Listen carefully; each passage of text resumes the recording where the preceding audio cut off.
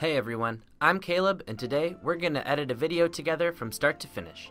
I'll explain what I'm doing as I edit, but if there's a part of the video that you want to learn more about, then you can visit one of our tutorials about that subject. In this video, you'll see an overview of Filmora 9's basic editing workflow by importing media, doing a basic edit, and exporting our finished video. Here's an example of what we're going to create inside of Filmora 9.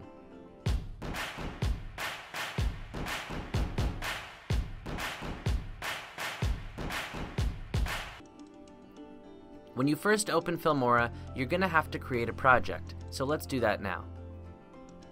Next, I'll import my media into the project.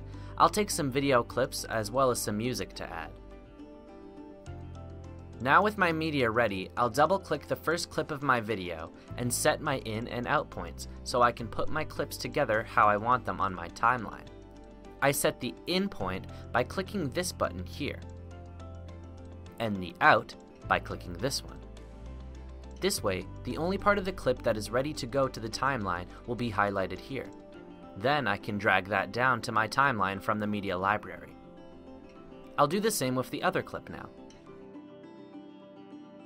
Now that I have a picture edit down, I'll bring in some music.